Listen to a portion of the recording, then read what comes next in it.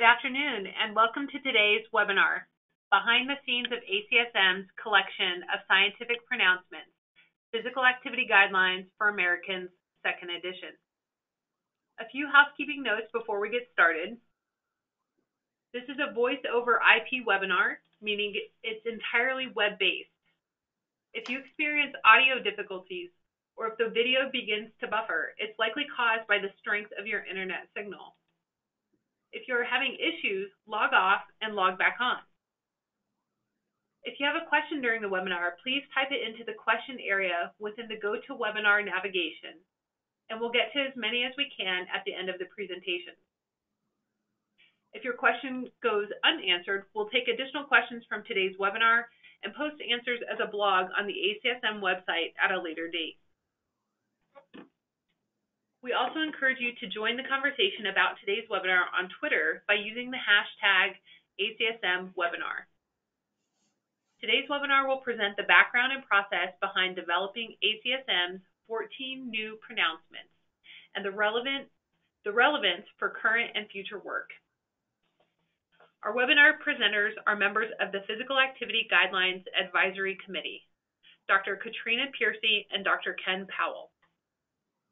Dr. Piercy is a physical activity and nutrition advisor in the Office of Disease Prevention and Health Promotion in the Department of Health and Human Services and serves as a dietitian officer in the United States Public Health Service Commission Corps.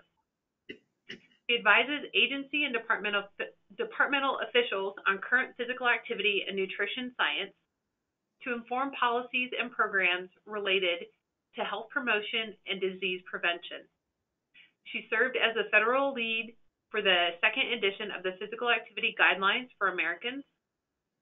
Her work involved overseeing the 17-member advisory committee as they executed an extensive systematic literature review on physical activity and health and compiled their findings into a scientific report.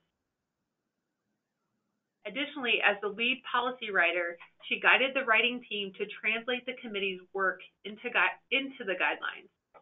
Dr. Piercy manages the physical activity portfolio within ODPHP, which includes the implementation of the recently released National Youth Sports Strategy.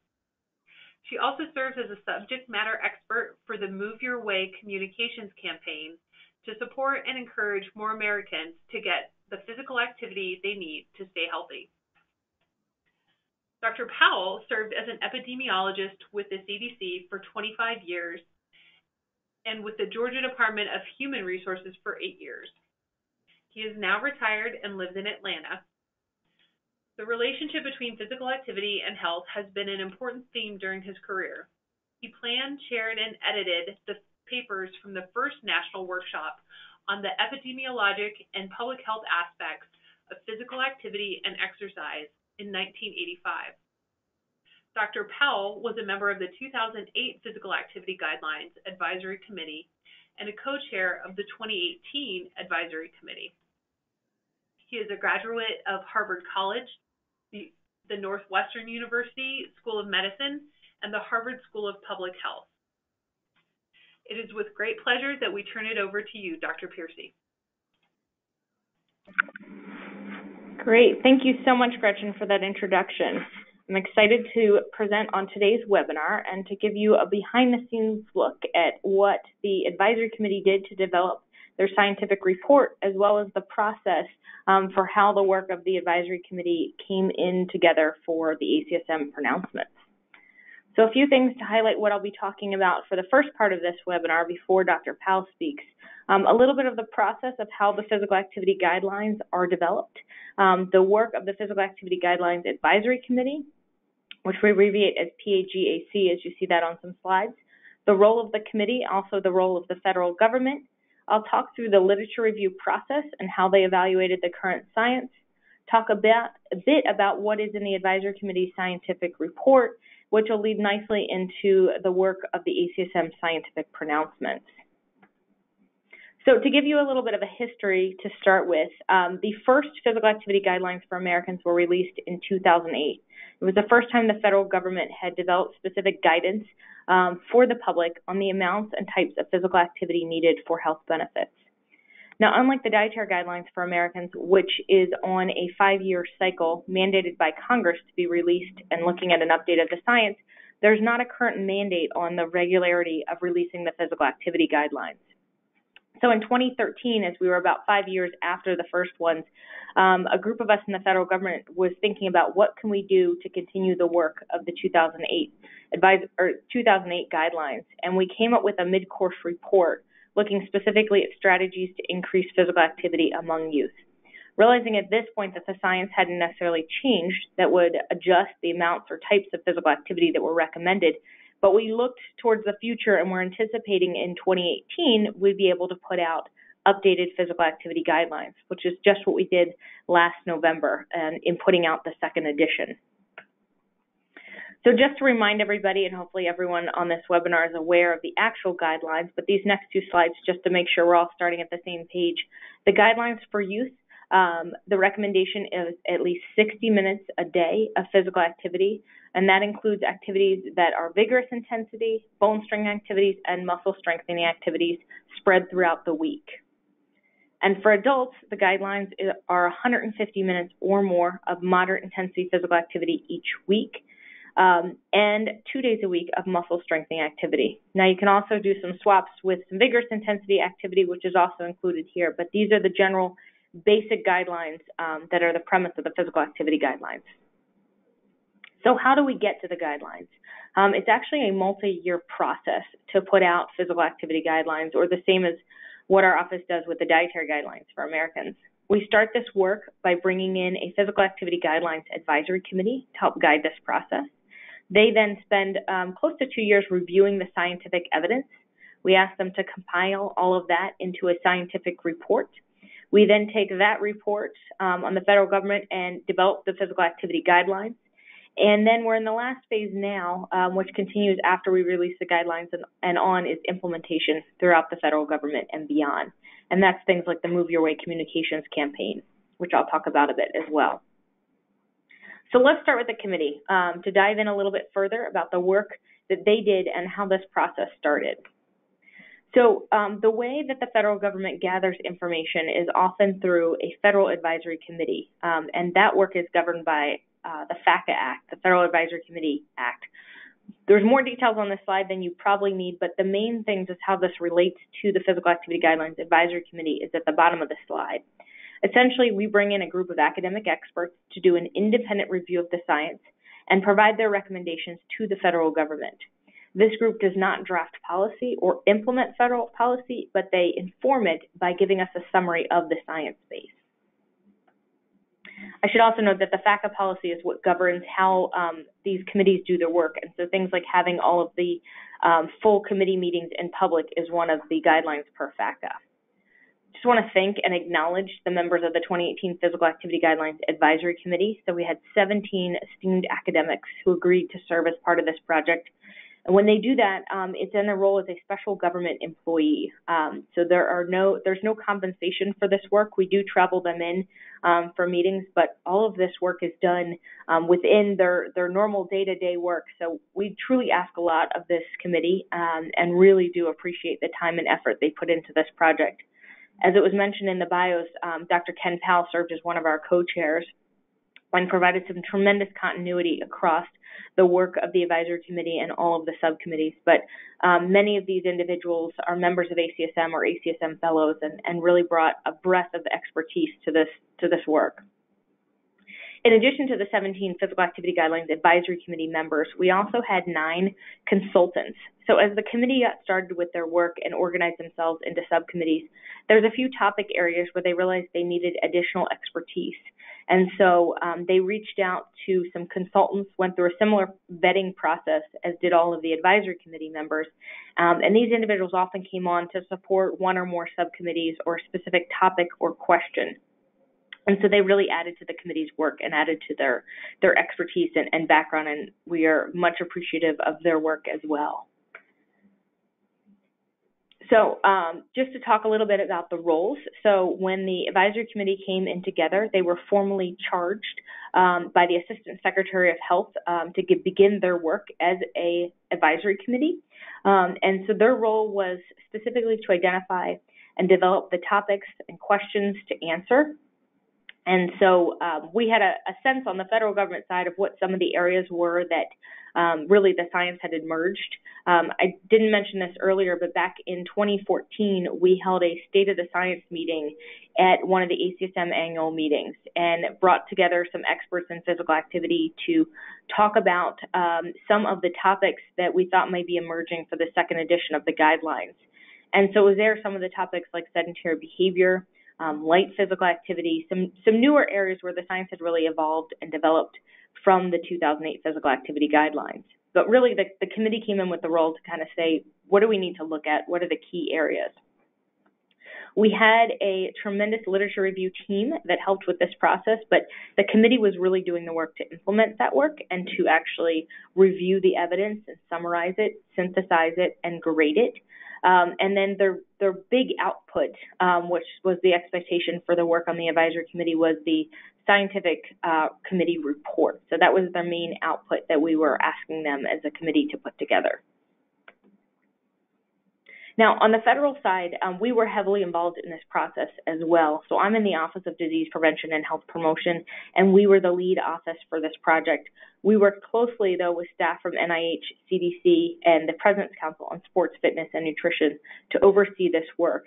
And our main role was to make sure that the committee was following all of the guidance from FACA and that we were a part of the process, especially their committee work. So we helped the logistics, the coordination of bringing everybody into the DC area to have their meetings.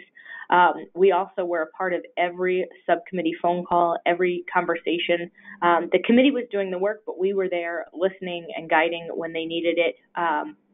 That also helped make sure that this same federal team was well-versed in all of what the committee had done, and we were comfortable and confident in translating their work into the physical activity guidelines. So how did they do their work? So we convened the advisory committee for the first time. They came together in the summer of 2016, and one of the first things they did was divide into a group of subcommittees. And so they organized themselves in 9 different subcommittees, and there was a handful of advisory committee members on each subcommittee. So everybody was on 2, sometimes 3. And this kind of divided nicely based on the expertise of the advisory committee and then really the topics of importance for the advisory committee to look at. I mentioned that sedentary behavior was a new area. The youth, for example, that subcommittee started looking at kids younger than age 6, which was the starting threshold for the 2008 physical activity guidelines. Brain health was a newer area that was really expanded from before. And then along the way, they also decided to come up with a series of work groups. So these were kind of separate from the subcommittees, but similar idea to be looking at those areas of fitness, pregnancy and postpartum, and then also the young adult transition. And the way that they did this, and the reason why setting up subcommittees is that then per the FACA rules, the subcommittees can do their work independently of the full committee. So the subcommittees were meeting weekly or biweekly throughout the process, and then they would bring their work to the full advisory committee meetings, and then the full committee would deliberate on that process and kind of what their conclusions were and where the evidence was. So that's a very efficient way, and a lot of this is a common way that advisory committees do their work by dividing things out. So how did they actually review the science? I mentioned that we had a literature review team that helped guide this process, but it really was the committee that drafted all of the questions to really start at. So in total, they ended up with 38 main questions, 104 sub-questions. They were looking particularly as to what information could be updated from the 2008 Physical Activity Guidelines Advisory Committee. So they started with that work, and for several searches, they were able to go back to the date range of where the searches were from 2008 and update those, and several areas were new pieces that they wanted to look at. And then finally, the last piece that we had asked them was to identify new areas of research. And I'll mention this a bit more about their research recommendations, but sometimes they would draft a question and start looking at it and realize that the science wasn't there yet to address that. So that's something that became a research need.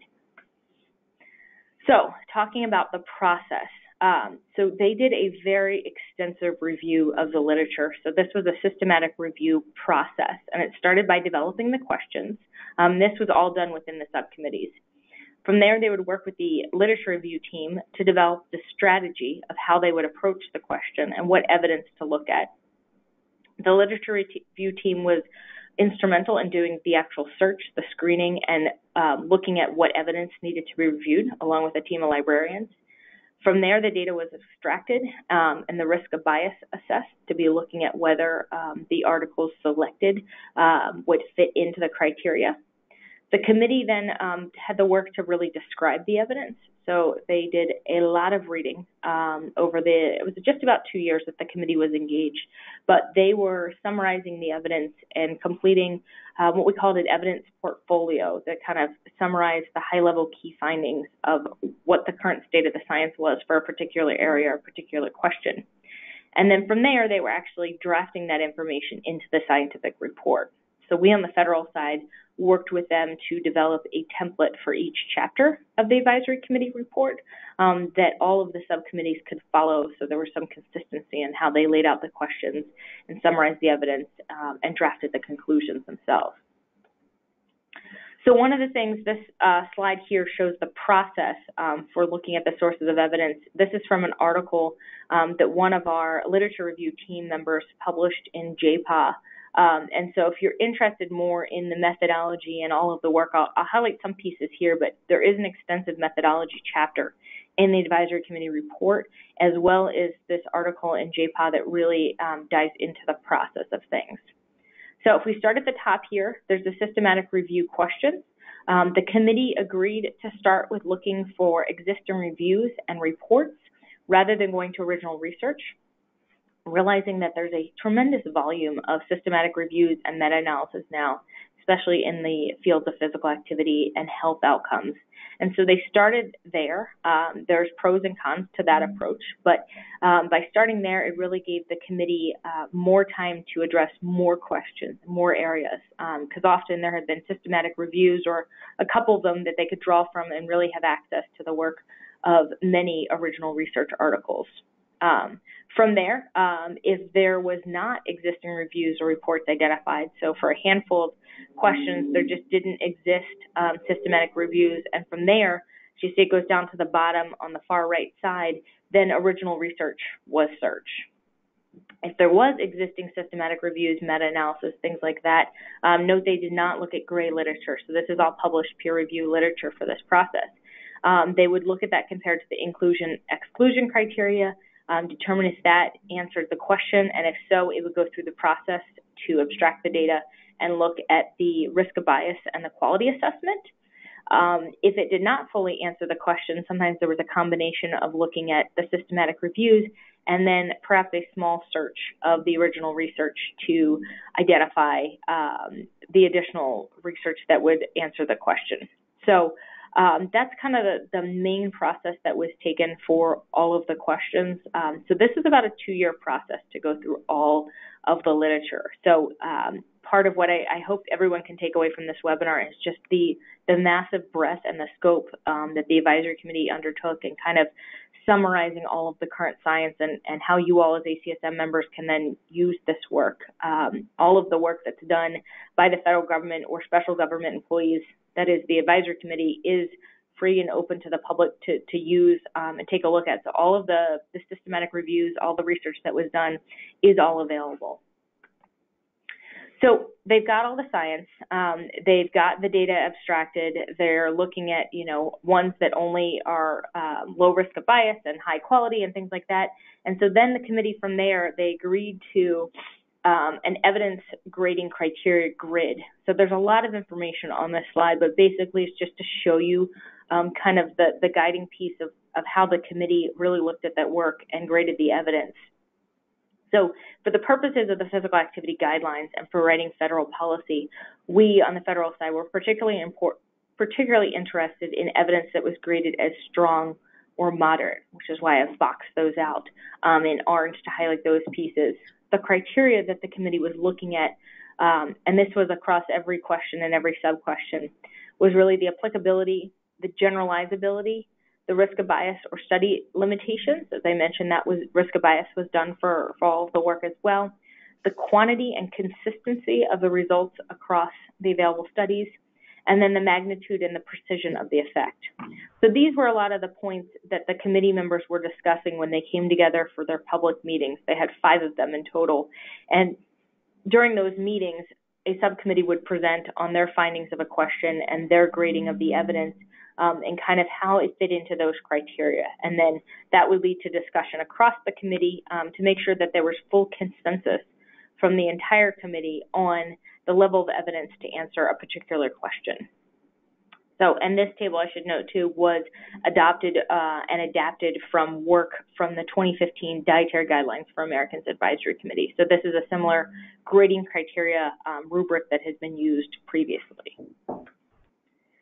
So let's talk about the Advisory Committee scientific report. As you can see, there's a picture here on the slide. If you haven't had a chance to take a look at the actual report, it's about 800 pages of text. So fairly lengthy document, really summarizing all of the work of the committee. Tremendous piece of literature, and realizing that many people probably haven't read the full report. So that's part of why we were so excited to be able to work with ACSM on the scientific pronouncements, because that basically takes apart the advisory committee report and puts it into manageable pieces where people can go and read the specific manuscript with a topic of interest to them, because many people, I'm guessing, probably won't pick up and read all 800 pages, but we're thrilled that by putting them into the ACSM scientific pronouncements, it's a way to make it more accessible. So let's talk a bit about the scientific report and policy, that is the physical activity guidelines. So we got this question a lot as the committee was doing this work, and I think it's worth kind of talking this through a little bit again here. There was especially a lot of confusion after the advisory committee delivered the report to the Secretary of HHS. That's their last phase of the process, that there was the assumption that that was a draft of the actual policy. And so this slide kind of outlines the 2 different pieces. So the advisory committee report is your middle column, and this is the committee's science-based conclusions and rationale based on their review of the literature. So it's set up, as I said, within the subcommittees of here's the question, here's the literature, here's the conclusion on that. They are the main authors, they being the advisory committee. We were involved on the federal side, but they wrote this document. The target really is to the federal government. So this is what they were charged to summarize their evidence and provide that to the government. And then we use that to inform the development of the physical activity guidelines and also to inform evidence gaps, because they have a list of research needs from the full committee as well as needs by each subcommittee. The guidelines are really a synthesis of the work of the advisory committee. So it's a much smaller document, about 100 pages, where we synthesize the actual guidelines. And that's where you see the actual pieces and the quantification of how much physical activity the American public needs. And so that's taking all of the literature from the committee and distilling that down into, for example, the 150 minutes a week that adults need of physical activity. The author is the federal government, specifically the U.S. Department of Health and Human Services. So we had a team of experts in physical activity, public health policy that actually wrote the physical activity guidelines. The target for the guidelines themselves are policymakers and health professionals. So all of you on today's webinar, members of ACSM, academics, those in practice, kind of working in this space. If you read it, the language is not written for the general consumer, and so that's why we go a step further and develop the Move Your Way communications campaign that really talks about specifically how the physical activity guidelines can be put into practice. So the guidelines themselves become kind of a foundational piece as the federal policy, and so that feeds into other federal initiatives. Things like Healthy People Objectives. If you look at the physical activity topic area, they are right in line with the work of the physical activity guidelines, and that will be happening moving forward as we look to the release of the Healthy People 2030 objectives next spring. Also NIH surveillance and CDC surveillance.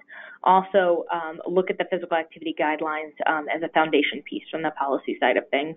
And things like the Presidential Youth Fitness Program, also related to the guidelines work. So what's in the scientific report? I've highlighted most of this already. So in the 800 pages or so, you've got some detailed methodology. There's questions, evidence reviewed, all of the pieces for each of the questions the subcommittees looked at and a research needs. There's also, I mentioned, evidence portfolios the advisory committee develops, and each question's evidence portfolio is all available online. So that even goes beyond the 800 pages. I've got the website here for the advisory committee report itself. So if you want to know more information of like what exact studies were actually looked at to answer that question, that is all available for to use online. So a couple of key takeaways. So I mentioned we take the advisory committee report and then translate into the guidelines. So I wanted to just highlight some of the pieces that we were looking at as kind of the highlights per each of the subcommittees. So this is just very quick snapshot, these next two slides, highlighting some of the work. I'll just talk through a few of these to give you some sense of the work of the committee. So you see the subcommittees on the far left side: aging, brain health, cancer, cardiometabolic health, and weight management. And then exposure, highlighting some of the populations that they looked at. For example, brain health looked at all individuals across the lifespan. And so the outcome highlighted here is the risk of developing depression. If you look specifically into the brain health section in the guidelines or the chapter in the advisory committee report, you'll find much more information about the stratification of populations by ages and specific outcomes, things like anxiety and mental health, cognition, academic performance, things like that in kids. So this kind of gives just a picture of some of the positive benefits, and just to highlight too that this is all strong or moderate evidence, which is the threshold for what becomes a part of federal policy.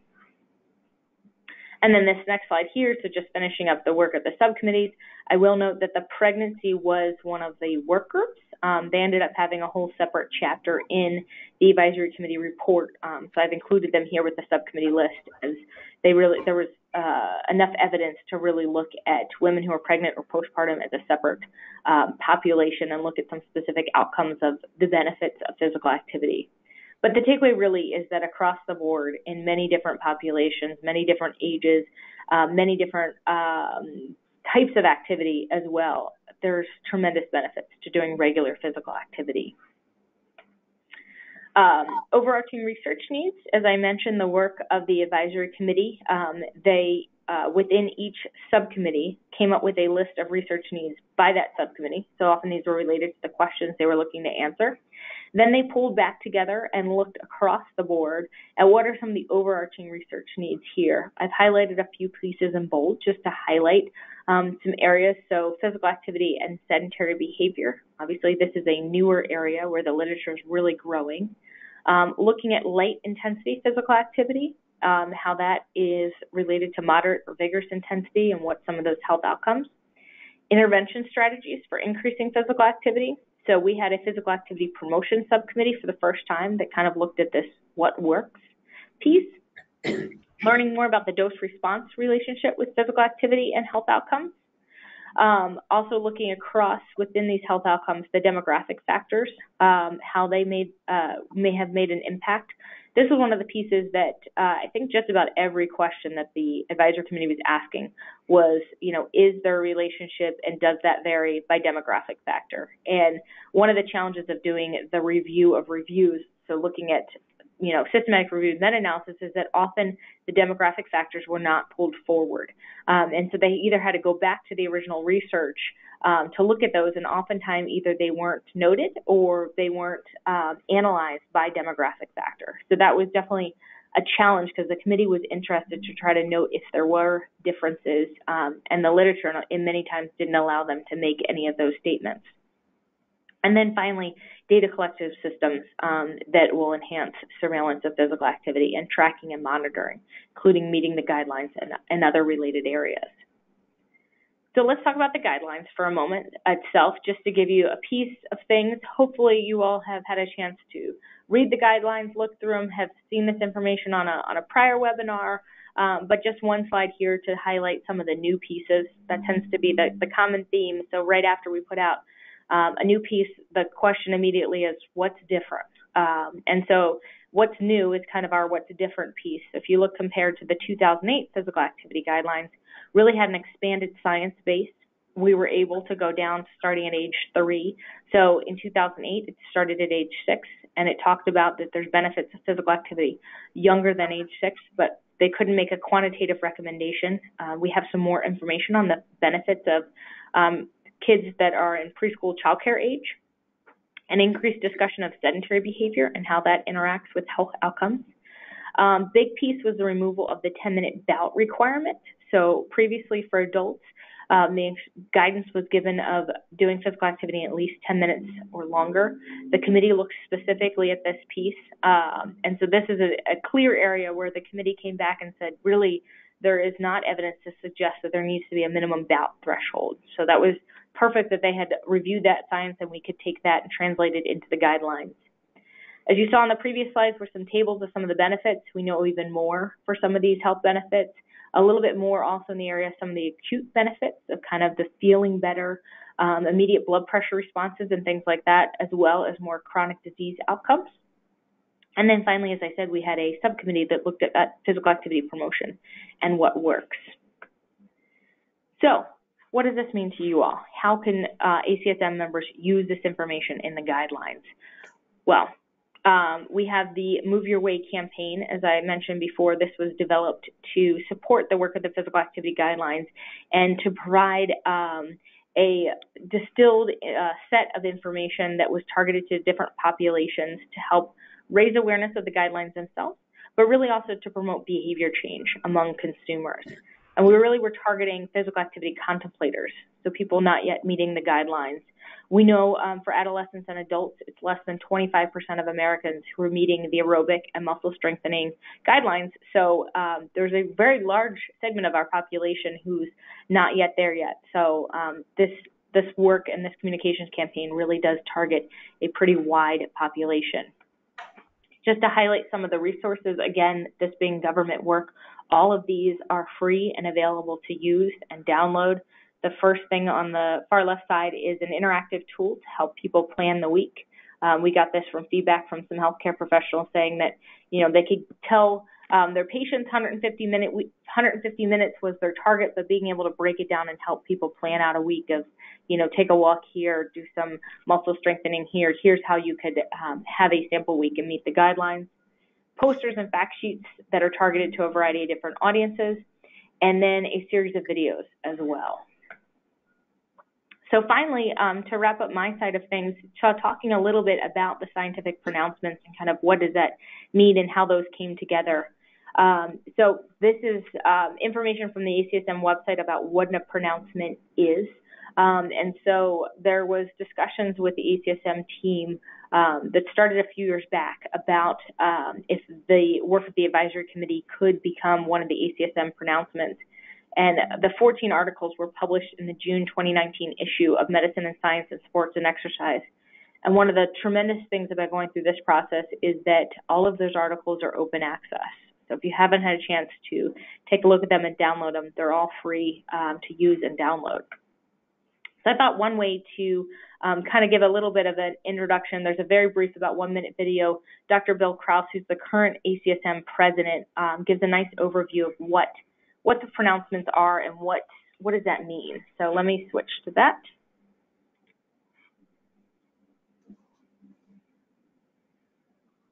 Hello. The American College of Sports Medicine is pleased to bring you this collection of 14 articles that present the science behind the updated physical activity guidelines. The collection, written by members of the Physical Activity Guidelines Advisory Committee, outline the evidence available about the relationship between physical activity and a myriad of health outcomes. Besides the introduction paper, all other papers serve as pronouncements of the college. Having the papers in one collection will provide health and fitness professionals, as well as basic and applied sciences, with the information you need for your professional work. Speaking for the committee, we hope you enjoy the collection and will make good use of this resource.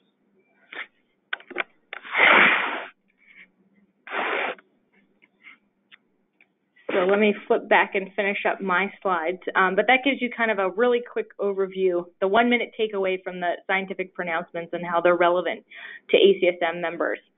This next slide just has a list of all of the titles. There's 14 in total. And as you can see, these line up really nicely with the work that the advisory committee developed. Things like high intensity interval training, sedentary behavior, benefits of physical activity during pregnancy and postpartum, and how these actually came together. So the committee did this work and developed the scientific pronouncements after their work had finished as part of the federal government advisory committee. So there was a lot of discussion about what topics were relevant and which areas of their work could be expanded for these scientific pronouncements. Many of the subcommittees updated the literature. So just to give you a quick timeline sense of things, the advisory committee delivered their scientific report in February of 2018. The ACSM scientific pronouncements came out in June of 2019. So a lot of this work was happening during the spring, summer, and fall of 2018. And so there had been a little bit of time since the literature review had been finished for the advisory committee work. So several of them worked. We had several literature review team members agreed to stay on and expand the literature review search timeframe. So the ACSM scientific pronouncements are actually even a little bit more current than what's in the advisory committee report. There was also several manuscripts where federal co-authors were a part of that process, since we were a part of the subcommittees and the work along the way. So we helped provide review and input as part of that process. So I'll leave you with this last slide here, and you'll see this also at the end when we get to questions, but just some of the websites and things that I've mentioned, the ACSM pronouncements, the advisory committee scientific report, the guidelines themselves, and the Move Your Way campaign. I'll next turn things over to Dr. Ken Powell. As I mentioned, he was the co-chair of the Physical Activity Guidelines Advisory Committee, and he can talk a little bit more about their work as the committee and how the ACSM pronouncements relate to this. Okay, am I up now? Ready to go? How do I make it so that you can see my slides, show my screen? Hi, Dr. Powell. I believe they're up now. We can see your slides. Thank you. Okay, great. Thanks very much, Gretchen, and thank you, Katrina, for that really nice summary of the overall process of the guidelines and the development of the pronouncements. I just have a very few comments about how I think these pronouncements may be useful to ACSM members. First of all, is just to remind you that physical activity is a real cornucopia of health benefits. On this slide on the left, you see a list of the benefits that were described back in 2008 in the scientific report from the advisory committee. And on the right is a list of the benefits that were added in 2018. Now, you'll remember that this list contains a lot of common, severe, and expensive diseases of major public health importance. But these lists also point out that more physically active people, they think better, they feel better, they sleep better, and they conduct their daily lives with more energy and less fatigue. What more could anyone possibly want? You who are interested in the field of physical activity are in the right field. It's a very, very important topic. The second thing I want to emphasize is that the American College of Sports Medicine has played an important role in the process of making the information that the committee worked so hard to prepare more readily available to everyone. Now, Katrina and Bill have already described the recently published announcements, and they are worthy in their own right, but they're also an important advancement of the whole physical activity guidelines process. Now here, the official advisory committee scientific reports from 2008 on the left, and from 2018 on the right are both excellent scientific documents. They're each around 700 pages long, and they are easily available on the web. They're easy to find if you know that you're looking for them, but neither is included in PubMed or other digital scientific search engines. And as a result, they do not appear if someone is searching and looking for information on a specific topic. Now, the members of the 2018 Scientific Advisory Committee were looking for ways to make the information in our report more easily discoverable by other scientists. And fortunately, ACSM saw an opportunity not only to make that information more readily available, but also to develop some ACSM pronouncements at the same time. This has been a win-win-win-win situation for everyone in our field. In addition, the ACSM has been conducting a well-organized and concerted effort to publicize the physical activity guidelines for Americans and the underlying science, first to its members and through its members to the American public. The ACSM has had a regular blog about various topics that you can see listed here, and now are having a series of webinars, such as this one, about the guidelines. So I think you should be proud to be an ACSM member. The organization is really doing important things. Finally, just a few words about the practical utility of the pronouncements that grow from the Advisory Committee scientific report. First, obviously, there's a great deal of current and useful information in these pronouncement papers. This is a reprise of the list that Katrina just showed you a little while ago.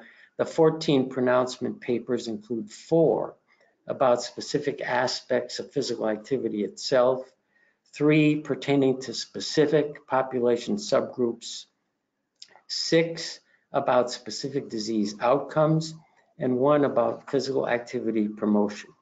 If you want to get up to date on any of these topics, here is a great place to go.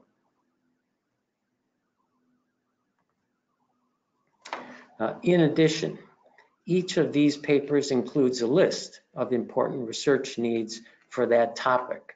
Katrina has mentioned the list of overarching cross-cutting research needs that's in our scientific report, and there are a few other topics where research needs can be found in our report also. But for the most part, I think what you're interested in finding out about research needs will be in these 14 pronouncement papers. Finally, these papers contain a number of practical suggestions.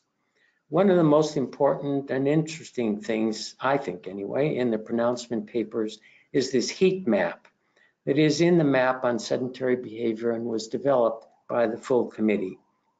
The colors in the heat map indicate the risk of death, with red being high risk and green being low risk. The y-axis is the daily sitting time, high sitting time at the top and low at the bottom. And the x-axis is the amount of moderate to vigorous physical activity. So you can see that the high risk is in the upper left corner, which is the most time sitting and no MVPA. And the heat map shows that for highly sedentary individuals, replacing sedentary time with light intensity physical activity actually reduces risk of mortality.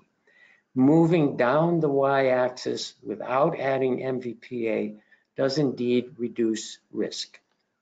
However, the risk remains elevated until some MVPA is added. It also shows that high levels of MVPA appear to counterbalance high sitting times. The amount of time, it's about 35 or 36 met hours per week, which depending upon the intensity of the activity would take 100 minutes per day at 3 mets or 40 minutes per day at 8 METs. Other practical suggestions included in the pronouncement papers are things like elderly individuals benefit more from multifaceted rather than single-focused physical activity regimens. Bouts of MBPA less than 10 minutes of duration also contribute to the beneficial total of MBPA, and there are a wide variety of types of interventions that can help people become more physically active. These pronouncements are based on solid scientific evidence, and they also contain a number of practical information based on that same solid scientific evidence. That's what I wanted to say, and so Gretchen, I'll pass it back to you now. Excellent. Thank you so much, Dr. Powell and Dr. Piercy. We do have some questions from our audience, and we have a few minutes for those. Let me start. I think, what were some of the surprise findings, and either of you can answer these questions, so it's not one or the other. What were some of the surprise findings that emerged in this edition of the PAGAC scientific report? Surprise findings. I don't know that I would want to say I was surprised. I think it was very good that we were able to develop the information demonstrating that bouts less than 10 minutes are as beneficial as longer bouts.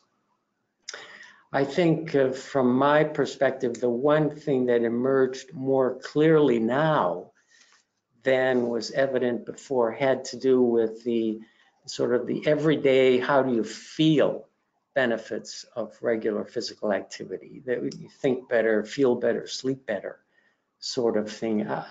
I had felt that for myself for many years, but the evidence wasn't there, so I can't say I was really surprised, but it was really the first time I think that the evidence was as convincing and solid as it currently is. Katrina, you have something you want to add?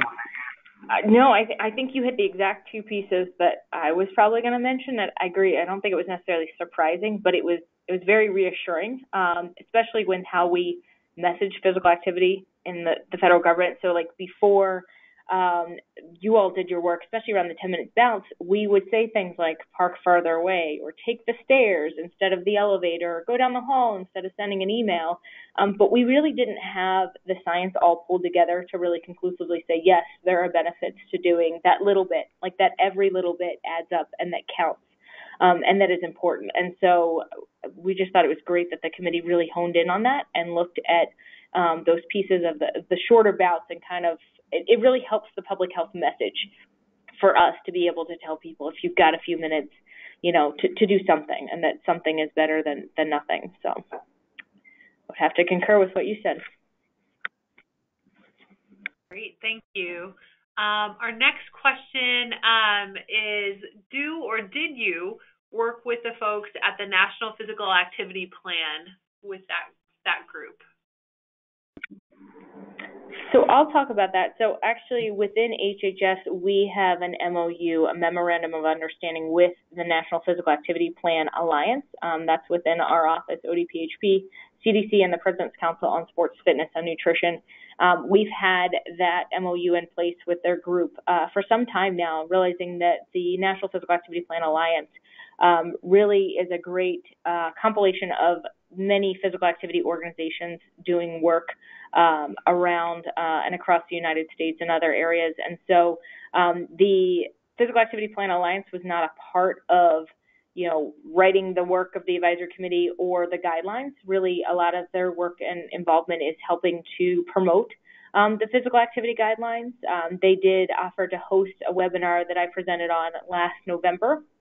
It's still on their YouTube channel if you want more of a dissected discussion of what is actually in the physical activity guidelines themselves. So that's an example of some ways that we've partnered with them to be able to get information out from the federal government to more of the stakeholders and organizations in this space. And so we had a great relationship and continue to have a great relationship with them in that organization. Good. We have some methodology questions, so we'll kind of cluster those together a little bit. Some of the pronouncements published from the scientific report are based on systematic reviews, and some are based on umbrella reviews. Can you describe the differences between those two methodologies? Why are some papers based on systematic reviews and others are based on umbrella reviews?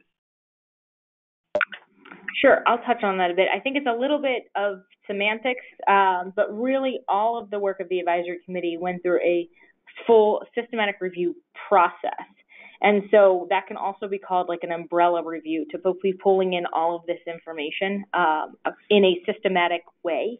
So I know some of the ACSM scientific pronouncements were really making a clear distinction and referring to it as an umbrella review, but essentially the same process, the same steps were done for all of the questions that the advisory committee looked at, and it was a systematic review process, some of which the questions focused on systematic reviews and meta-analysis, if there was sufficient evidence to answer the question, some of which focused on original research, so it kind of depended on the question itself.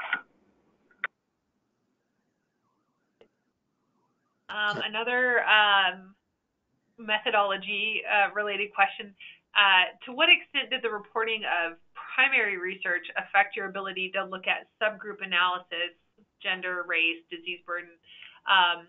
That is, was there ample primary research that reported findings by gender, race, et cetera, for you to answer those types of questions? So I mentioned that actually in the presentation with the webinar, that was definitely a challenge. By looking at a lot of systematic reviews and meta-analysis, many of them did not either did not report the demographics or did not do any analysis by demographics. And so often the committee may have been looking to original research to see if that information was contained there. That is a limitation that the committee is aware of kind of going through this process, and it should be something to think about if you're doing a systematic review and want to be able to get in and do subgroup analysis. That sometimes can be a challenge, and that also is noted as a research need to be able to really look at information and how and whether differences may exist by demographics. So I think to the extent possible, the committee was trying to pull out that information, but largely for many of the questions, that information just simply did not exist in the literature. Let me just add a little bit to that. Katrina is right. We did our best to try to find that information for the questions where we were using umbrella reviews, looking only at meta-analyses. That information is commonly not included in the write-up of the meta-analyses, so there it was unusual. But even when we were using original research papers, there often simply wasn't enough information provided about subgroup analysis. And we found the same thing in 2008, back when all of our reviews then were done with looking at the primary literature. I think the primary literature today, 10 years later, is doing better, but that's still an area that we would really like to have a lot more information.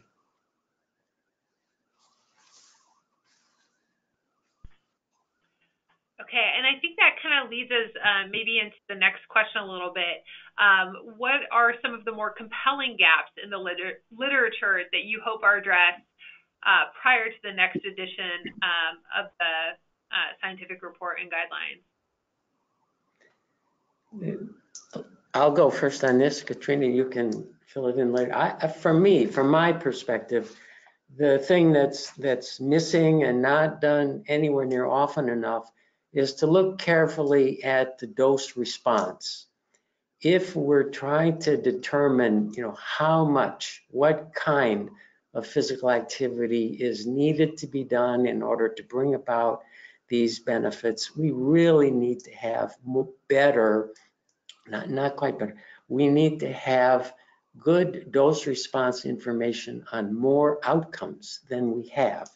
We currently have pretty good dose response curves for all-cause mortality, for heart disease, cardiovascular outcomes, pretty good for diabetes, but for almost everything else, we just don't have the same volume and quality of information about the dose response. And it may turn out that for some kinds of outcomes, the dose of physical activity that's needed is going to be less or more than the current recommendations. And in order to find that out, we really have to have these, these dose response curves studied more carefully.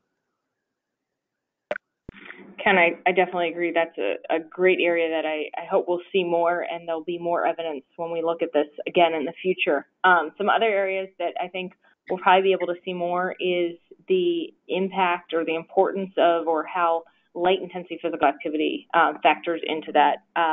So a lot of the evidence we have is on moderate intensity and vigorous intensity physical activity, and that's the basis for the guidelines.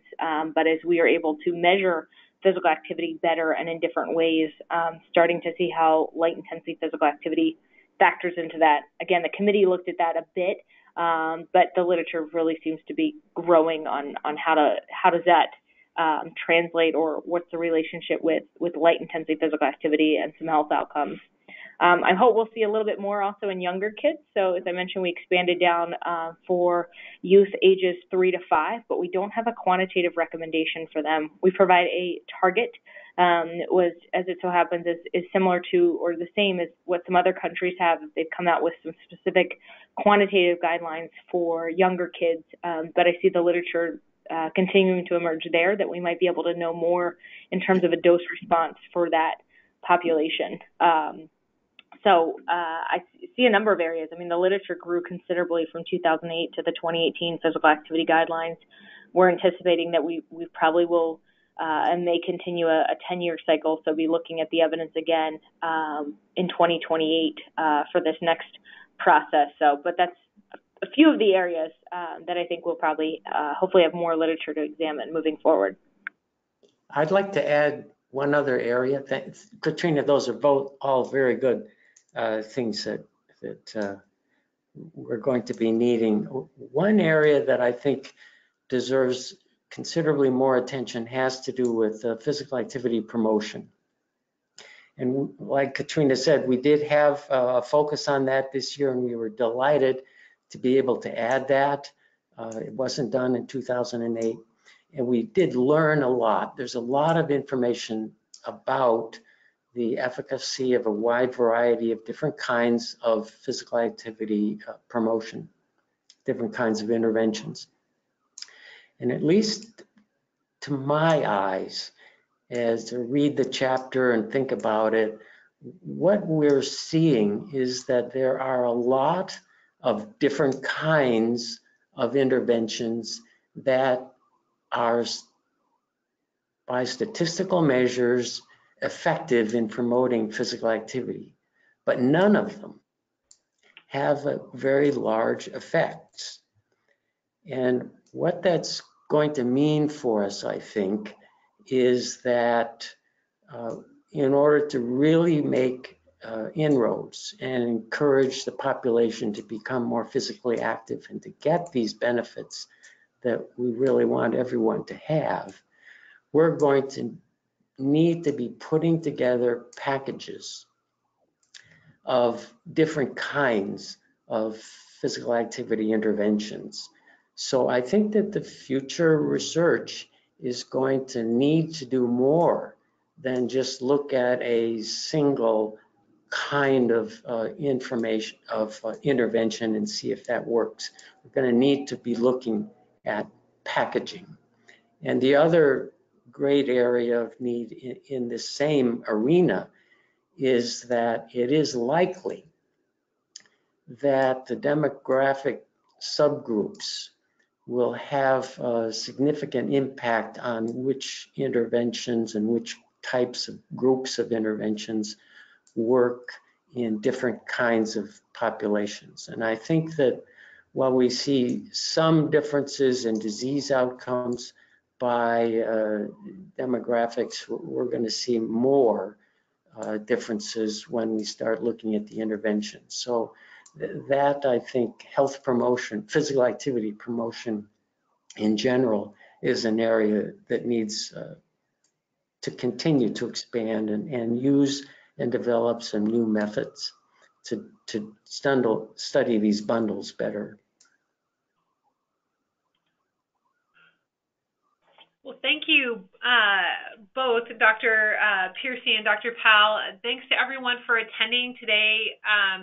As a final reminder, an email with a link to the recorded version of the webinar will be sent within the next 1 or 2 days.